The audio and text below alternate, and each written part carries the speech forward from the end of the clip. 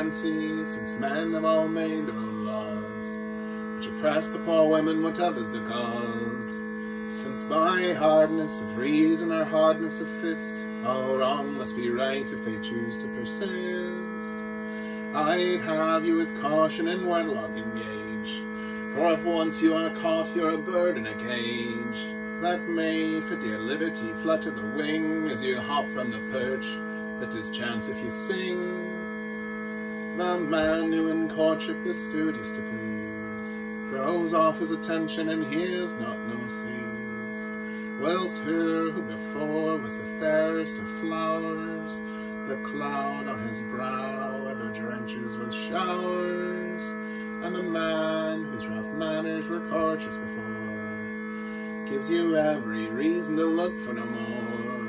For such churls I've seen through the whole of their lives, give naught but an oath or a frown to their wives. Let her speech or her manners be e'er so bewitching, why women should only give mouth in the kitchen, nor here and there with a roast for my lord must be by, and a finger must always have in every pie. Then he'd lifeless become to such silence as prone, that you'd think him a statue just cut out of stone.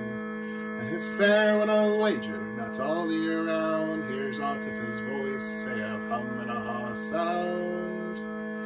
Now some to advise you all evils to shun, bid you ever be happy while holding your tongue. But Jack Boaster has taught me that this will not do, for when he is railing his dear shall rail too.